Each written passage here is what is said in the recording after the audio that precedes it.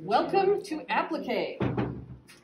What is Applique? Applique is the method of applying color to fabric by using a second piece of fabric on top of the first, rather than stitching lots of thread to infill the design.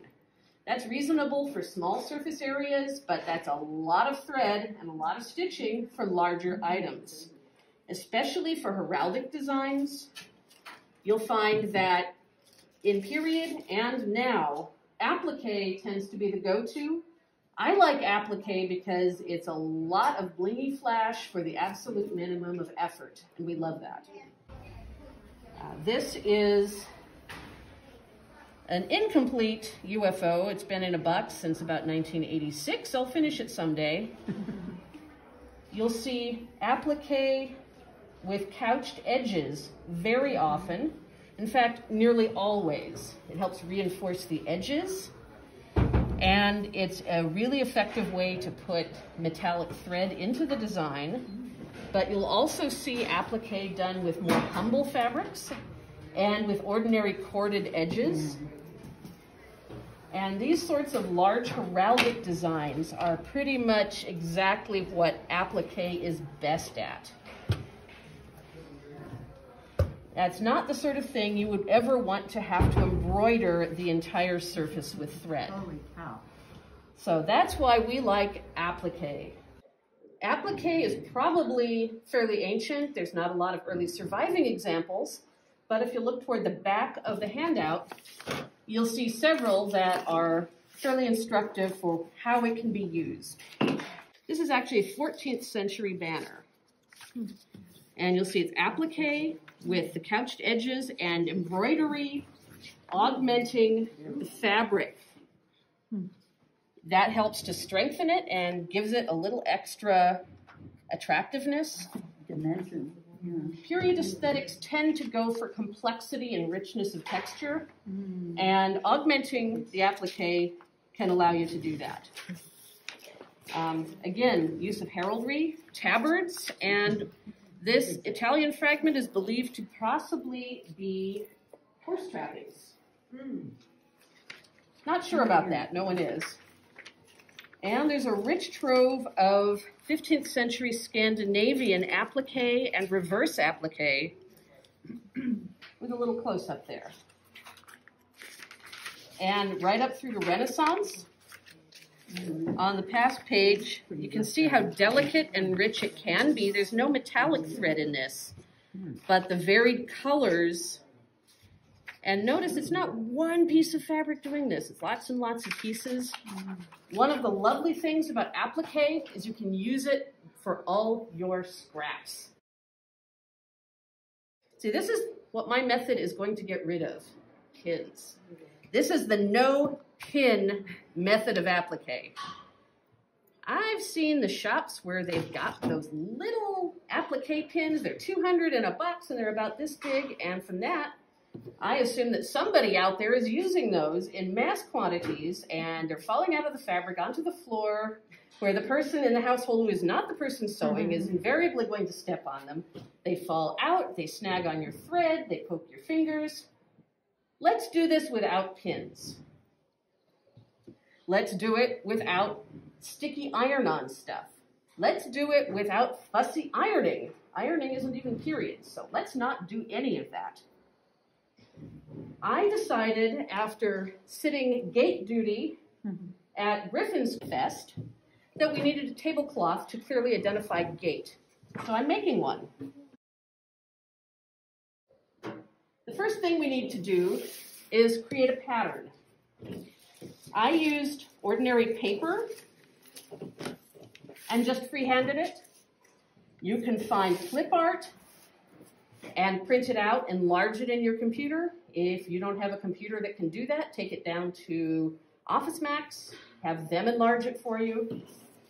You can even do things larger than standard printer paper by tiling it, and if you don't have the software for that, Office Max will do it for you. This is paper. That's very convenient if you're only doing something once or twice and it's flat. If you're going to do a repeated design, or it's large and awkward, I prefer to use non-woven fabric. Again, not period. If you go to the fabric store, they'll charge you $6 or $8 a yard for this stuff, and it's narrow. Go to Goodwill. Buy vintage bed skirts. Bed skirt has a really pretty fabric about this wide all the way around the edge. But the entire middle on most of them is non-woven stuff, and you'll get 6 or 8 yards of it, depending on the size, for about $5. We like this. What's non-woven?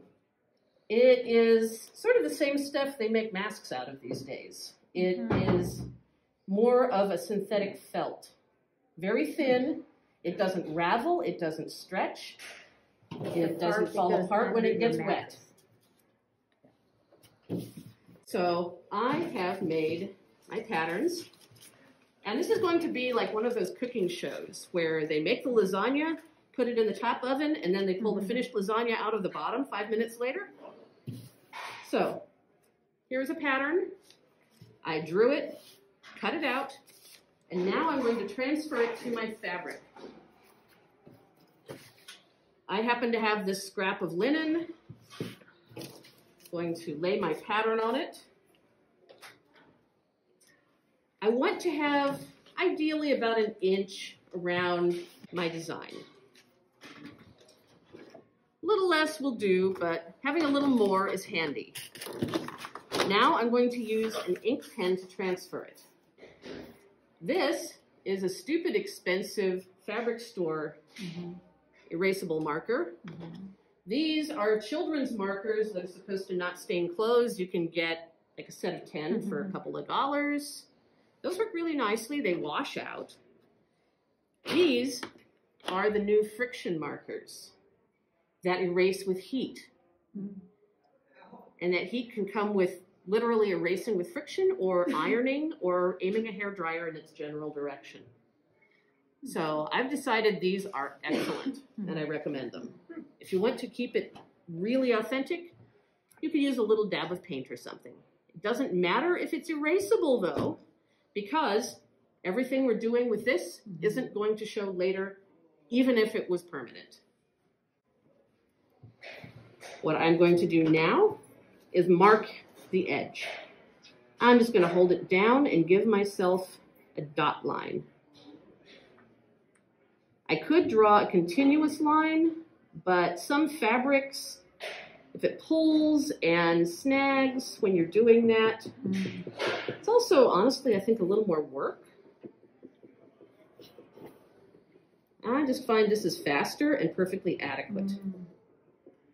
Sancha's got all the tricks. So how close do you have to adhere to your model? Well, personally, the pattern is not the boss of me, and I feel entirely free to change it on the fly if I feel like it. It's my pattern. I created it. I can destroy it. See, this is the great thing about being the artist in charge. You get to play God with your materials. Now I've transferred it. All done. Now, what am I going to do? Cut it out? No! We are never, ever going to cut them out again. At least not before we sew it down. And this is the main thing I want you to take away from this entire class. Don't cut it out. That's hard. I'm going to trim it back a little, maybe to a reasonable, approximate rectangle. Giving myself about 1 inch of space. If you've got a shape on your design, if it's sort of basically triangular or circular, you don't have to cut out your scraps to be square. If you've got a weird shaped scrap, go with it. The advantage to this is all of the lines are in the direction of the grain of the fabric. It's less likely to stretch and be weird when you set it down. You also want to lay down the design so that the grain of the fabric underneath is going to line up with this. It's not absolutely essential, but it does make life much easier. If your scraps just don't fit that way, then they don't fit that way. But if you can make it work that way, try for it. It'll be better for it. That looks about right. Make sure I've got it more or less on the grain. Looks good to me. I'm going to pick any old needle. Now what we're going to be doing next is not an endeavor that requires delicacy or precision, unless you're working with an extremely delicate fabric, like one of the finer silks. And instead of using a matching thread, I'm going to use a thread that is garishly contrasting. Whatever you've got around, some thread you have no conceivable use for. All right, am I going to put a knot in my thread now? No, none of that. What am I going to do? I am going to do a running stitch, basting this fabric onto the backing fabric. So I'm just going to pull it through and then just a quick back stitch. Good enough. And I'm just going to do nice long basting stitches. If I've got a big indent in my design, I'll do a little side detour. Are you outside of your marking lines? I am. It's probably hard to tell, okay. but I am about a ½ an inch away from my design. All right. That's why I want to have about an inch of margin. All right. So I've got plenty of room for this to be nearby, but not in the way. Okay. And what I'm doing is effectively pinning it, but I'm pinning it with thread instead of pins, which in period were expensive and hard to get, and nowadays are annoying and just unnecessary entirely. I don't know about you, but I carry my handwork around with me. I stuff it in a basket, I pull it out. Most of my hand sewing gets done sitting cross-legged on the couch watching television, and I don't want pins falling out when I'm doing that.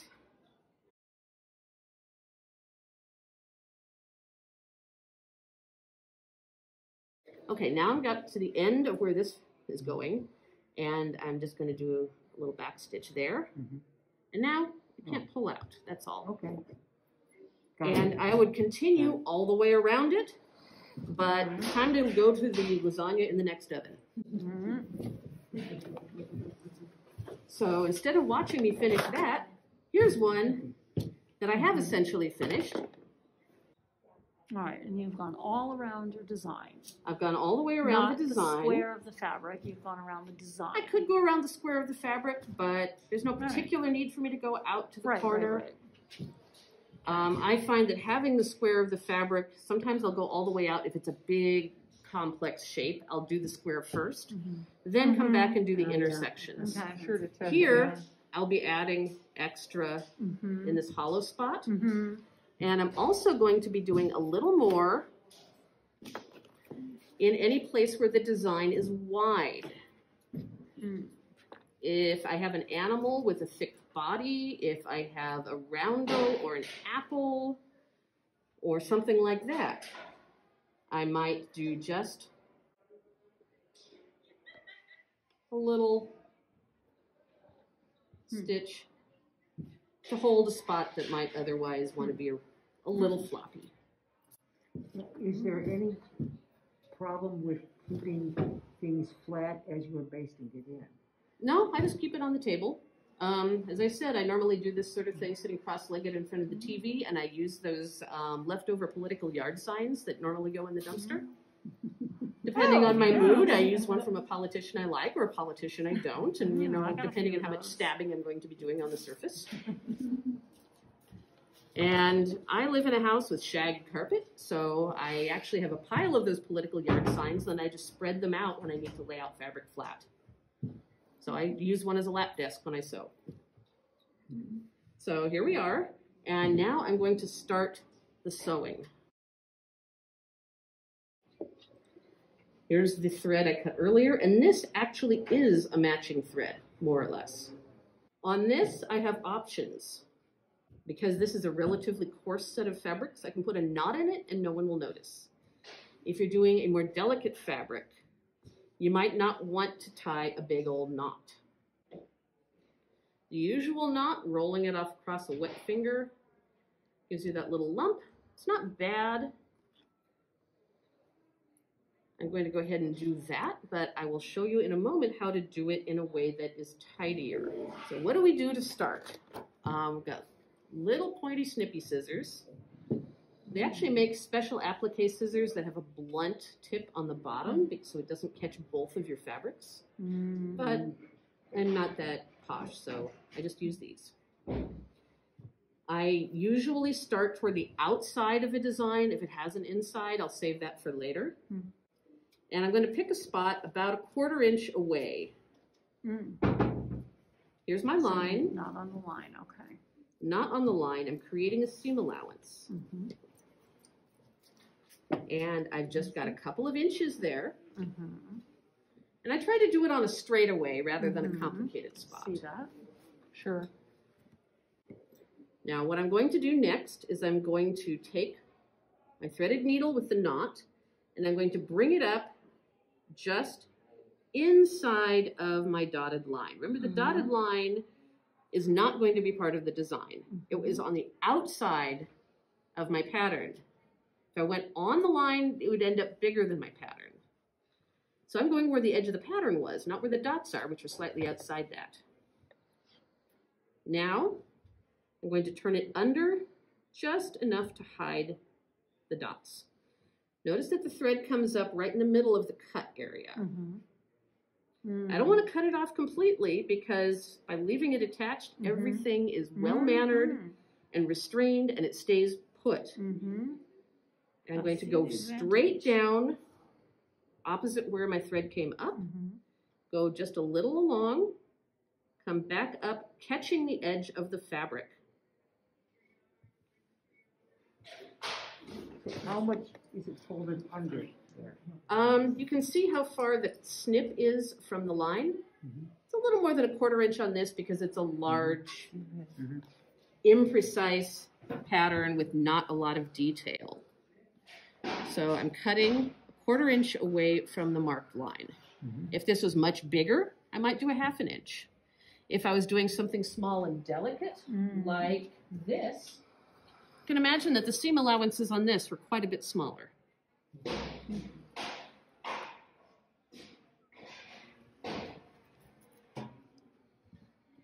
So I'm going to continue and I'll get a few stitches along. Again, I come down right opposite where the thread came up.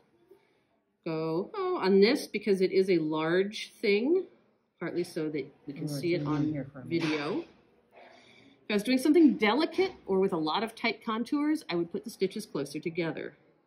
As I go, I use the point of the needle or my finger to just keep tucking that seam allowance under. And now I've gotten to where it's going to start to pull if I keep going. So I take my scissors and I snip a little further. And I can continue to tuck it under. I use my needle to keep it nice and even. So you're going into the under fabric and then coming out Yes. over fabric. Okay. Now, there's no reason you have to do it that way. I find that it works for me. Right. I find if I go in the over fabric and come out the under fabric, it works almost just as well. Okay. But right now you're going into the under and out. Yes. The main reason I'm doing that is simply because I started with the knot in my over fabric. Gotcha. And I'm going to continue to work my way around, tucking to hide my dotted line as I go. So it doesn't matter if I used a permanent ink because it'll never show.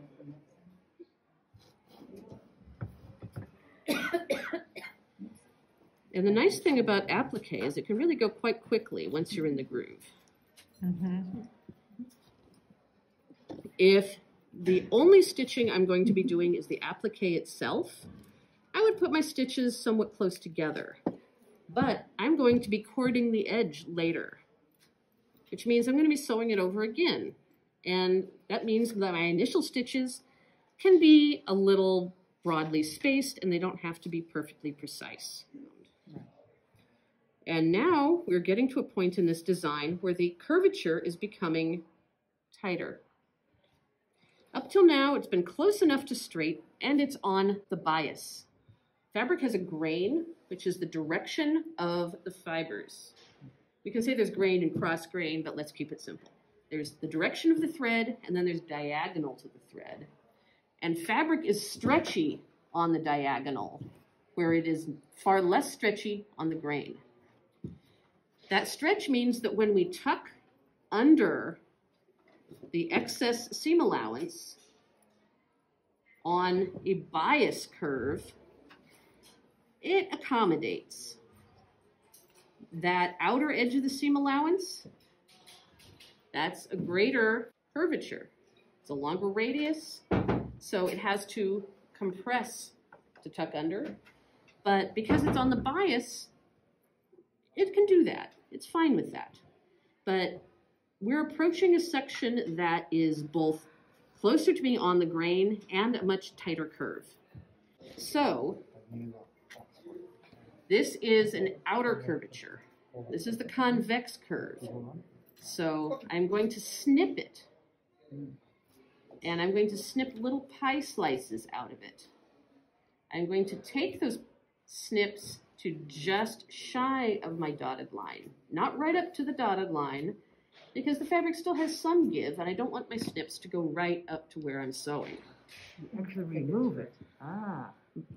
You need to remove it if you have heavy fabric, especially. But when it's an outer curve, you need to remove it so that it can compress inward without overlapping. But when I tried this, I cut it so that it could overlap, but I let it overlap. I did not remove. Yes, you absolutely can overlap it, especially if it's thinner. If it's thicker, you may find that the bulk, especially on a stiffer fabric, is awkward. It's not wrong to overlap it. I often do that. And making that choice for when it's okay to just let the give of the fabric accommodate, when you need to switch over to making some kind of action. Snipping it is sufficient, especially for a relatively soft curve. But we're going to get up here where it's a much tighter curve. And if I don't remove the pie slice from the snips, they're going to overlap a lot. And I find it easier to remove the pie slices. But that's your choice as the artist, whether that little bit of overlap is troubling to you and annoying or not. When we're working with an inner curve here, we don't need to remove a pie slice because those sections are going to fan outward underneath.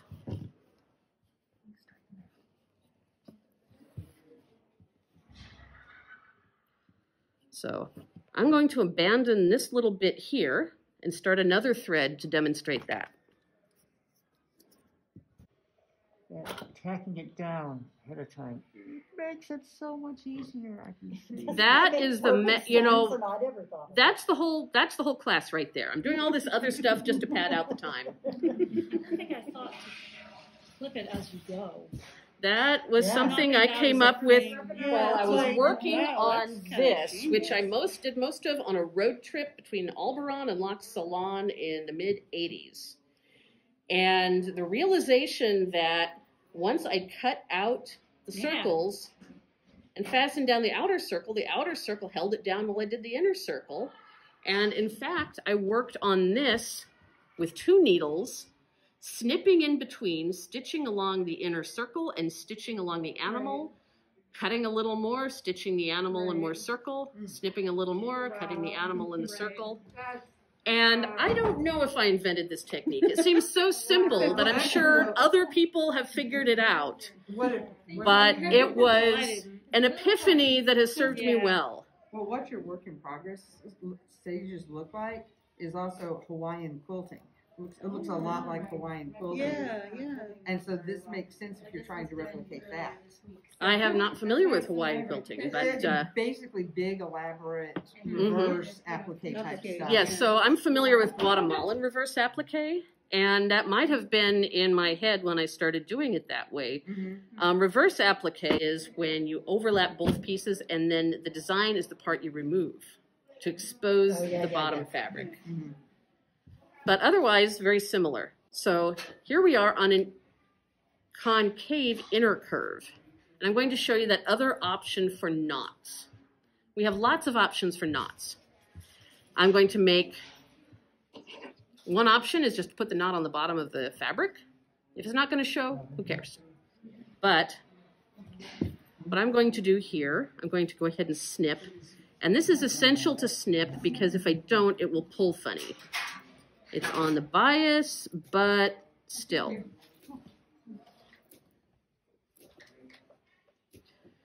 So now when I tuck it under, it can fan out. I'm going to go right up to this inner corner here. And I could make a knot in my thread and come up underneath like I did before. Sometimes you'll find that the knot is lumpy. Whether or not it's an issue for you is for you to decide. But I'm going to do this. I'm going to demonstrate it out here where you can see me rather than here. You're probably familiar with the way that we tie off a thread. After we've finished our seam, we loop it, run the needle through the loop. Why wait for the end? Go ahead and do it when you start. So you can come up between the layers of the applique and the base fabric. And I'm going to pretend that's what I'm doing here. And I'm just going to put a finger on that temporarily. Give myself that little loop. And I'm going to tie it off just as if it was the end of the seam instead of the beginning.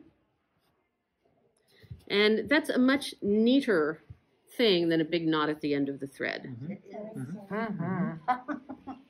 In fact, it's so neat that I could do it right here.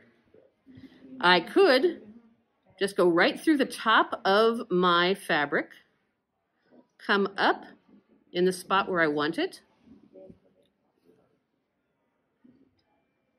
let the tail slide through. I'm going to hold that down, run through it. Being ambidextrous is kind of handy. Loop through. It's hardly visible, and when I continue to sew, no one will notice it. And especially if I'm going to cord the edges, it'll be completely hidden later. Moving on to the next oven full of lasagna.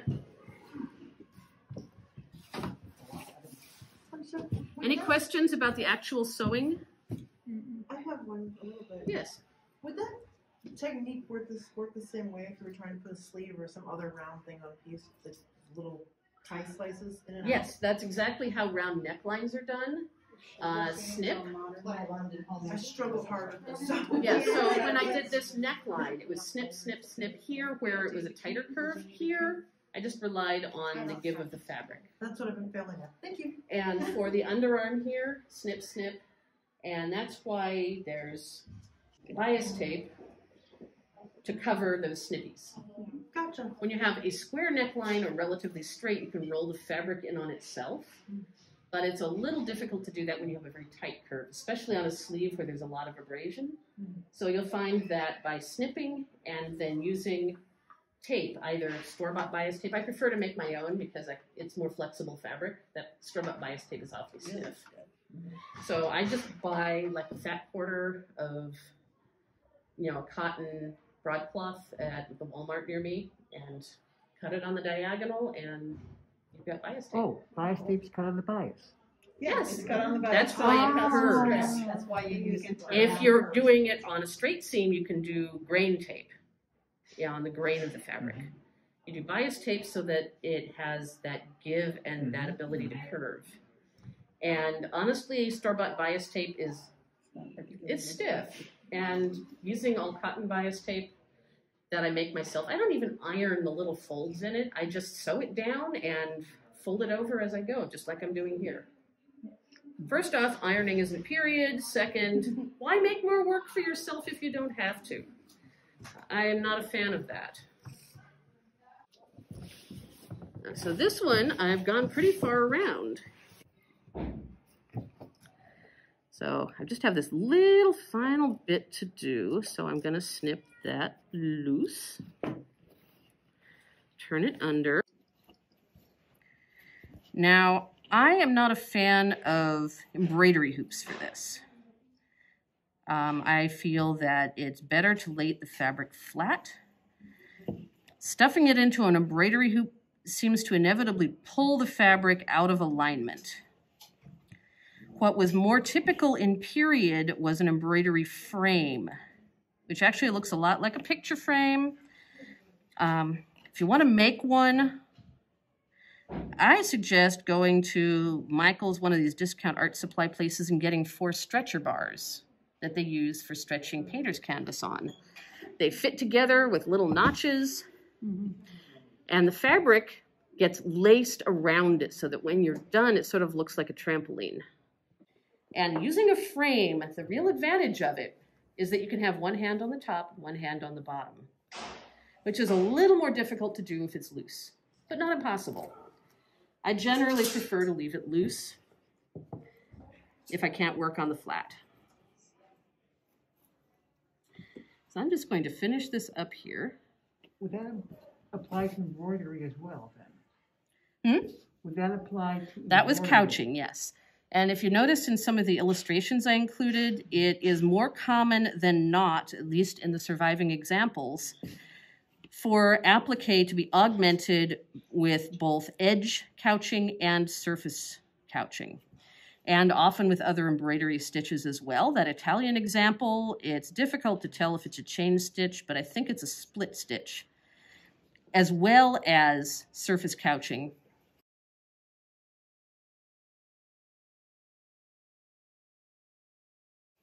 Okay, so I've gone all the way around. Now what am I going to do? I'm going to tie a knot. So I can either pull it through and tie the knot on the back, or I can do a tidy little knot on the front, just snugged up really close. Either way, it's pretty much the same. I'm going to go ahead and do this as a surface knot just so you can see. I'm sure you can all figure out how to tie a knot on the back for yourself. So there's my loop. Running it through, tying it snug. Now I'm going to take my loose end, and this is the great thing about applique, just run it between the layers. Whoop. And now that tail is vanished forever. Yeah. You see, the knot is only slightly more visible than the stitching was. So now, this is the fun part. We get to pull out all of these little threads. All of our basting threads, we just go yank. You can just tease them out like that. And yank. You know, if it's a really long one, just snip it somewhere.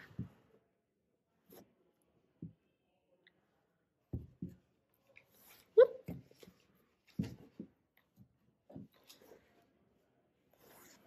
This is the most fun part. And suddenly it looks real.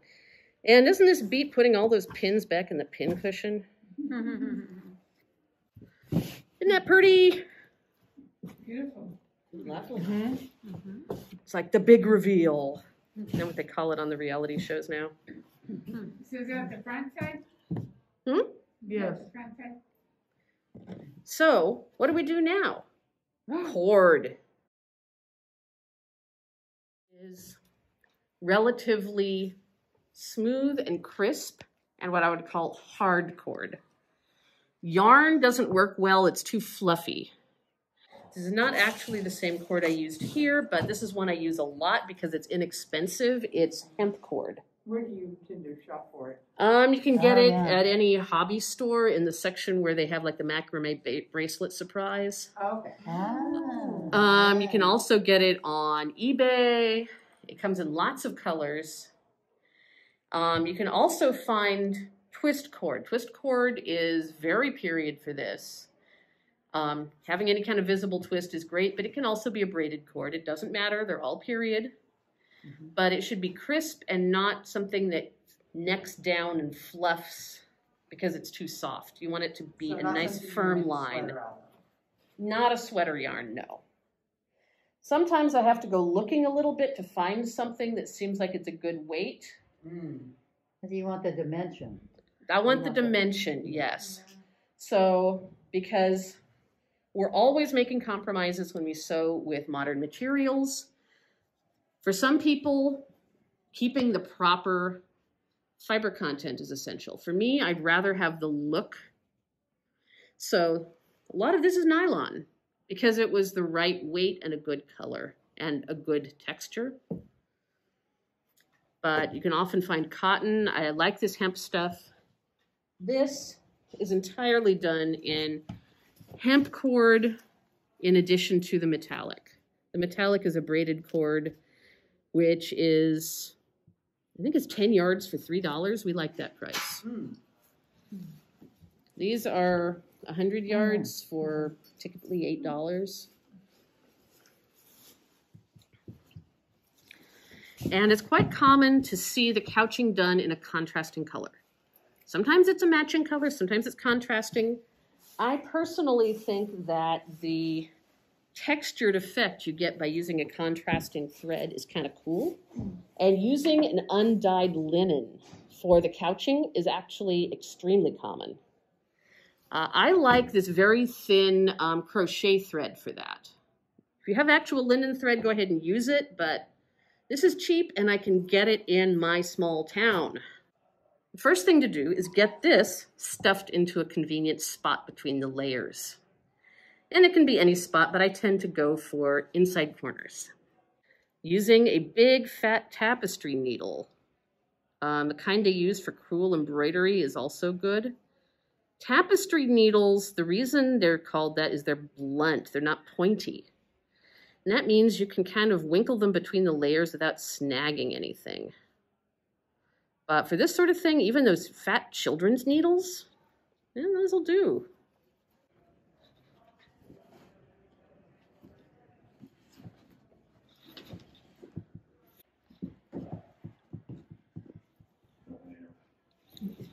Also perfectly all right to just let the end hang out. You can always trim it down later.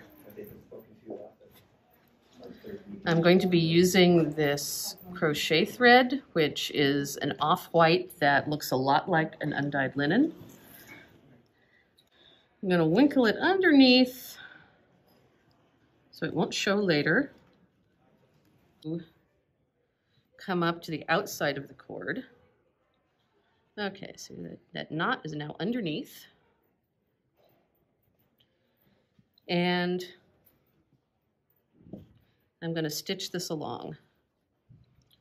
I'm going to, when I do the cord, I usually come up over the edge and then I move it down. And notice that it's quite closely spaced. That's typical of period cord couching because you don't want it to snag.